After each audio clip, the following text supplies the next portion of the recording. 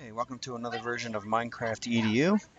This is Mr. Solomon. I'm working with a summer school class called Inside Out, which is part of our Gifted and Talented program. I've got a group of 15 students that have been here for a week now. This is our last day, and their job is to create a house that has a checklist of items that we've been working on throughout the week. So this is the checklist that kids have. They have to have a 10 by 10 area, stone or brick, and a roof, doors. We learned how to plant seeds in a garden. They got to have windows, at least 2 rooms in their house.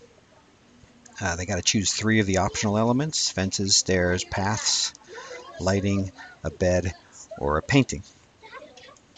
Parents will be coming in later to see the results. And so this is Ecosystem Junction, where we started our world, and they're working in groups of 2. So if I go to, let's see where group area number 1 is. So they're in pairs, but they can choose to either work on solo houses or a house together. Most kids are building their own house.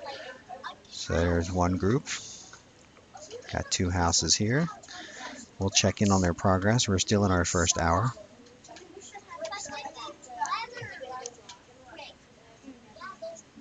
Okay, this is group 2. I see a nice roof over there. So if we go inside, looks like Liam's working on the inside of his house. Keep moving along.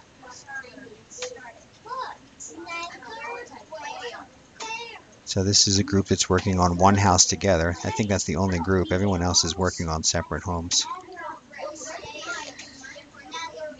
Sometimes players are invisible. It's a little glitch in the game. I see Summer's getting started here.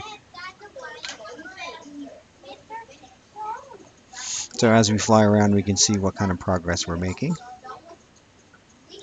2, 3, 4, 5, 6, 7. This one's not quite 10 by 10. So everyone's got a different design started so far. Some of these houses look a little small. And so I'll be talking to Rhett about area. So everybody's got a little different idea of how to get started. So we'll check back on their progress in a few minutes. But these are our 7 groups. So I'll talk to some students about area. They have unlimited inventory. And then we'll see how they're doing. Alright, welcome back to Minecraft EDU. This is Mr. Solomon. It's been about an hour or so since we last checked in on our progress. Students are going to have their parents coming in about 20 minutes to see how they're doing. They're using their checklist. These are students in grades K, 1, and 2. So for many of them, they're just learning how to use the mouse for the first time. When we started the week, many didn't even know there was a right and a left click button. So they've come a long way. And so as I start looking around, I'm going to float and check out the houses. In order to go inside, I have to be in build mode. It also lets me move a lot quicker. So I'm going to walk inside this house and see how it looks. Alright, I see stairs, I see painting. That looks good. There's our upstairs room. So this student has got the requirements in there. Windows. Here's our garden in the back. Let's look inside this house here. So I see some stairs. There's the upstairs. Someone's playing with some food items. But we're getting there. That one looks good. Let's move over to group 2.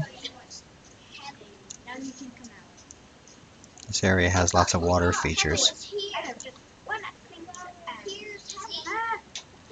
We've got some narrow hallways here. But I see the 2 rooms. I see there's a downstairs. A lot of them are having fun with paintings. Some narrow hallways. You can see Liam's house has a nice entryway. Giant painting on the wall. I'm not sure where his second room is, unless he has an attic. Oh, that's group 2. He's got a nice garden in the back too. He's got pumpkins growing. He's got nice water features there. That looks good. Here's a very tall structure with not a lot of windows. Let's see what the inside of this one looks like. I see beds, low ceiling. Looks like he's got a downstairs with a door. This leads out to the garden. I like he's got a path there. And some interesting technique. I think that's 2 students working on one house. Here's group 4. So it looks like they have a roof. They have glass.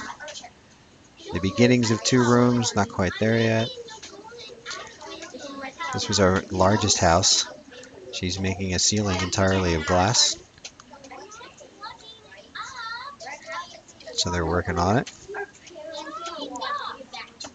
As we continue to move around, students are using gold. That's why I was trying to encourage the use of stone. See, they have it downstairs. Here's a door. Not sure where that door leads. That's looking good. That's one house that they're building together. There's another section. Here's our garden. I see a brick path.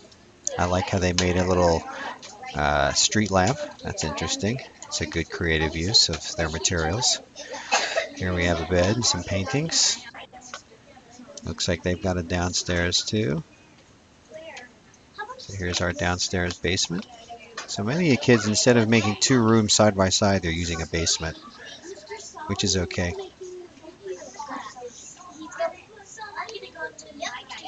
There's one house over here. And this is Rhett, who was working on area. It looks like he still doesn't have it quite the right size, but he's made progress with putting stones up and some beds and some glass. Because I tried to give him the border here, but it doesn't look like he chose to follow that. And that's okay. They can just do it their own. They'll have a checklist and their parents will see. It's an interesting use of glass here. I don't know why there's a bed on the outside. I'm going to lovingly destroy that for them and tell them why. So we've got a path. Oh, there's somebody. I'm not sure why there's rail cars here. We got a lot going on. And then this house. Looks like they got fence crazy for their garden. But they've got all the required elements. Walk down the steps. Look inside. It's a nice high ceiling. He's got some signs in here too, which is interesting. I think this group used a lot of signs to show you where everything is. So we're making good progress. We'll be back and check in on the finished product in about 30 minutes or so. Thanks for watching.